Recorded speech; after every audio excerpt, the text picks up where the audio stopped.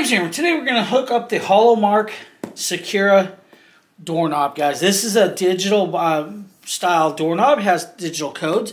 You'll be able to put your own code in there with that. You're allowed up to 50 passcodes. It is I believe IPS4 or IPS5 waterproof or water resistant, so you should be there. It does have an emergency power connector and passage codes, auto lock, auto typing pins, backup key codes, and backup keys.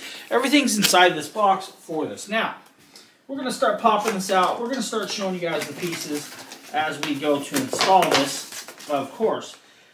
You do have, of course, all the screws and hardware right here in this bag that you're going to need to install this, of course. You do have some spare keys. You also have some other silver hardware for this if you need it. I'm not going to really show you guys the keys. We don't really need the inner striker plate because my striker plate already here is already brand new. Don't really need that as we go. What we do need is the doorknob. The doorknob, of course, has all the codes on the outside. This is the outside piece. It also has this little plug right here where you'll plug in your actual power bank to charge it up if you lose power. Opposite side, the inside, is where you'll put the batteries, and you'll pop that off, and you'll actually add 4 AAA batteries into that, which is quite simple, quite easy for that. Now, of course, you'll have to unscrew these 2 screws that are holding this in. Just that simple right here. Just grab a regular screwdriver. You will need to unscrew these to release this piece. Of course, it may take a little bit, so I'm going to fast forward. I'm going to pop these out. I'll be right back. Okay, now that I have it apart, guys, you're going to want to remember which directions and everything that you want to go in. Of course, we're going to grab the sliding mechanism right here all the way out. This mechanism, we're just going to slide into this door just like this. We're going to add 2 screws to hold that in. Guys, so that is all that we're going to have to do right there with those 2 screws. It's pretty simple with that. Literally the 2 screws, you'll insert and connect up, and you'll be good to go. So 2 screws like this, guys, just like this, and there.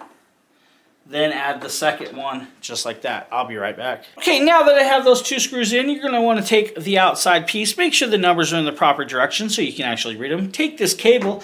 You're going to feed this cable through the black hole in the actual inner mechanical mechanism because it does need to go through and connect to the other door handle piece. Now, you'll just slide that in. Guys, once you're in there, you will see it. You'll see all the numbers just like that. You're up to good. Now, you're going to grab the outer door handle. Of course, this door handle is the other piece, the inner piece. You're going to take 4 AA batteries. You're going to insert 4 AA batteries into this because you do need those batteries. You may not need to connect it now, but hey, why not? Now, you're going to want to make sure you take this cabling and you feed the cabling through the actual middle until it comes out the actual top. Now, you're going to see this is going to come out just right here. Hopefully you guys can kind of see this. And now we're going to leave that right there. Now we're going to take this piece, we're going to feed that in. Now this is where it's going to become a little tricky. We need to screw this in just like this. Grab the screwdriver and connect up the doorknob just like that. Very simple, guys. But you got to make sure that it's lined up properly and that these screws are in the holes correctly, which they are. Just they're rather long, of course. So we're going to sit here. We're going to do this, guys. We're going to screw both of these screws in. I will be right back. Okay, now that we have that hooked up, guys, you're going to want to take this one cable, of course, and you're going to need to connect this cable to right here. This will actually power us up. Now you will need to make sure it's in the right direction and connect it up. Now I just heard it pop, and we are connected, of course. So we are golden. Now you guys see that the door handle is actually turning, and so is the outside. But hey, we got to put a cover over the batteries, correct? So let's grab this back piece. Let's slide this over just like that. But we need to make sure it's in the right position with that.